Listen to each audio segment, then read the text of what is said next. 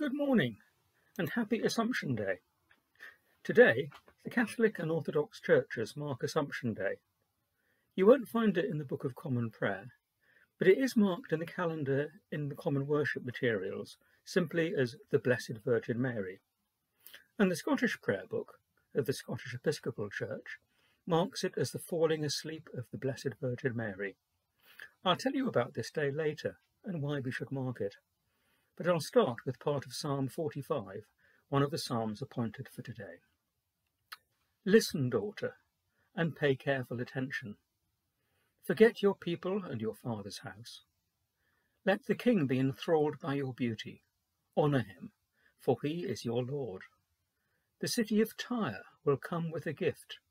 People of wealth will seek your favour. All glorious is the princess within her chamber.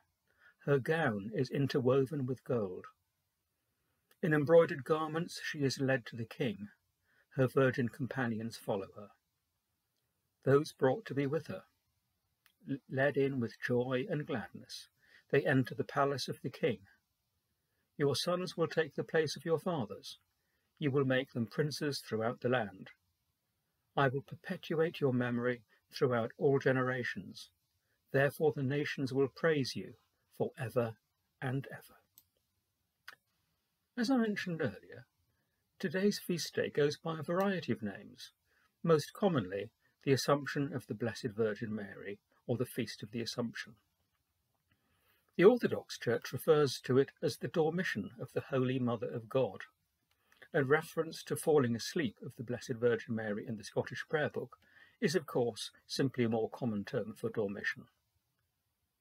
Although the feast has been celebrated since the 4th century, the Assumption only became part of the dogma of the Roman Catholic Church as recently as 1950, when Pope Pius XII declared, "We proclaim and define it to be dogma revealed by God, that the Immaculate Mother of God, Mary ever Virgin, when the course of her earthly life was finished, was taken up, body and soul, into the glory of heaven."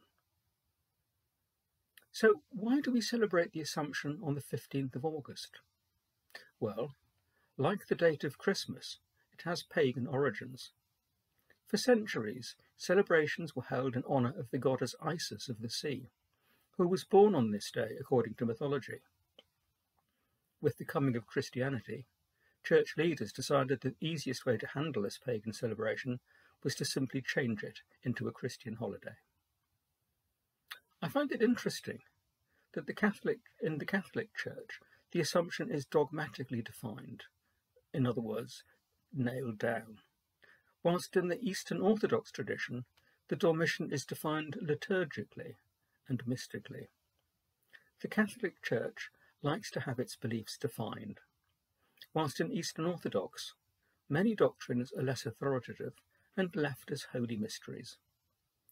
I prefer the Orthodox approach, but maybe that's because I first became aware of the feast day in 1977.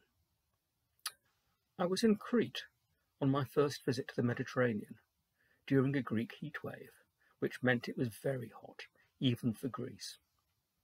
It was a public holiday, and we took a bus up into the hills to visit the village of Enogia, which had a local celebration.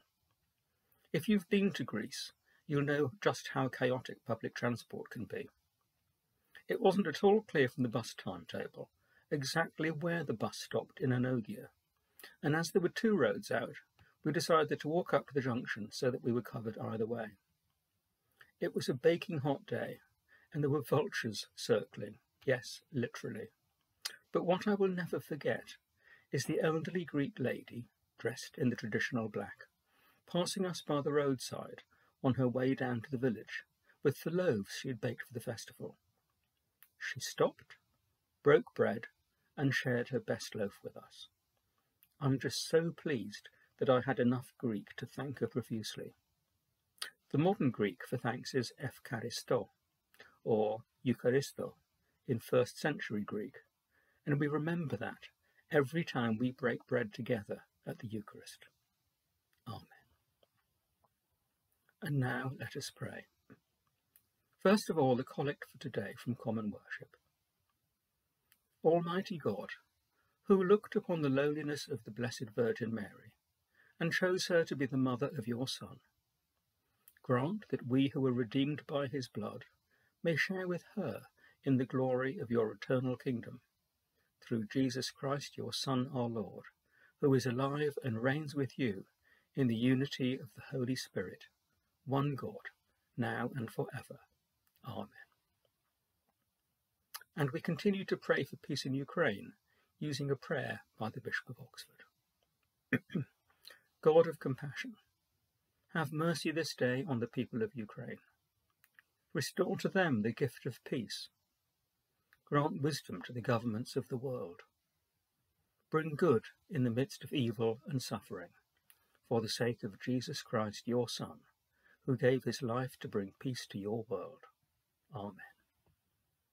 And now we bring all our prayers together in the traditional words of the Lord's Prayer. Our Father, who art in heaven, hallowed be thy name.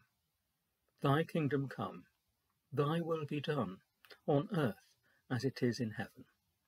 Give us this day our daily bread, and forgive us our trespasses, as we forgive those who trespass against us. And lead us not into temptation, but deliver us from evil. For thine is the kingdom, the power, and the glory, for ever and ever. Amen. Stay safe, and remember that we have prayers for Ukraine this evening at 6 o'clock at Holy Trinity, including Ukrainian music, and that Richard Simmons will lead our prayers on Friday.